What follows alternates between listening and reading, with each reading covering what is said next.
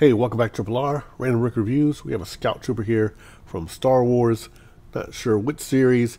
I know Scout Troopers were introduced in Return of the Jedi. This one, I'm not sure if he's from that one or a different series in the Star Wars universe. But I always thought Scout Troopers looked cool. Here's a size comparison with a WWE action figure. Charlotte Flair down there. Showing how big he is in comparison to normal action figures, or your average size. And got him with this Batman with a pretty good deal.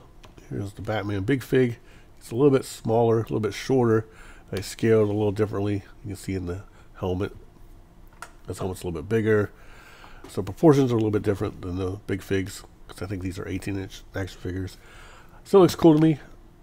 So I'm trying to clean this one up. This one didn't cooperate as much. You see a blue mark on there. I was able to get most of the stuff off. Well, some of the bigger stuff. This one had a lot of just nicks and cracks in the paint. Also markings a little bit everywhere. There's a big marking you're going to see in the helmet a little bit later on here in the video. Here you can probably see it. Yeah, you can see it right there.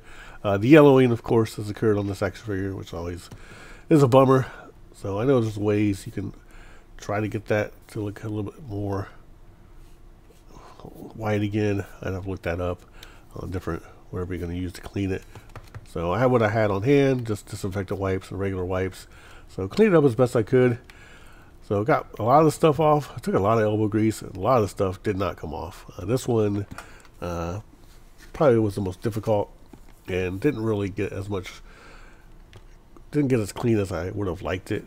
So we'll have to maybe look into cleaning it better with some different cleaning things.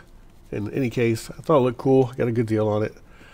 So, except for, I don't like this little pistol this guy has that you've seen he's holding, so we have to try to change that if I find a better accessory.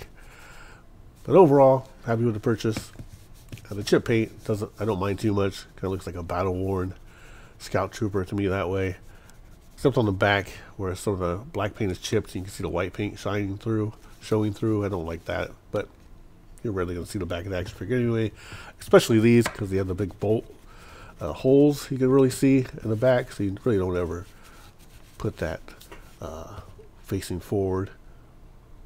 So turn on some YouTube audio here, YouTube music, and continue cleaning. Thanks for watching Triple R. Have a good day or night, wherever you are.